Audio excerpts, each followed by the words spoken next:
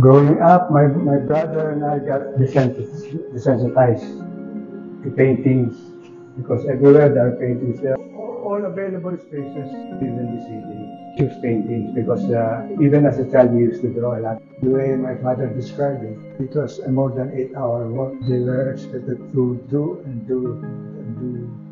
up to early evening. Not only Emerson, but the other instructors there was close monitoring.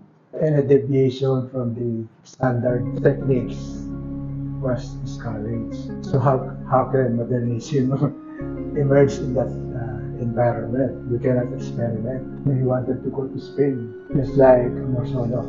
Got a scholarship from Yale. Marsolo wanted it also because Yale at the time was not similar with the farmers came in from Black Mountain.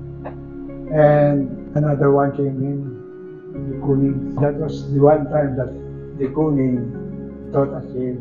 I think Brian was also there, that's right. And when that happened, that was the shift of the Yale School of Fighters. That July is basically this is the change that one feels when the year proceeds. You have rainy days, for example, and there are some feelings associated with rainy days. There's a Tower Fancy series. I think it's one of the, if not the last of the series that was done in 1990. His last show would be 1992, according to Emerson. Sayang, kawawa naman. Kawawa naman. It's a pity.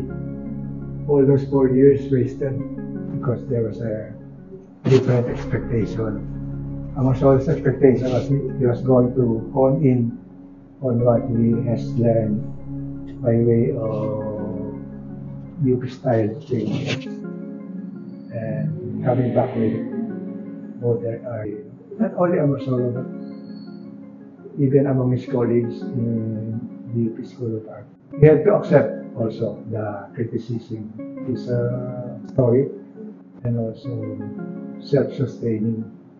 I mean, regardless of the criticism, he kept on doing his art the way he wanted.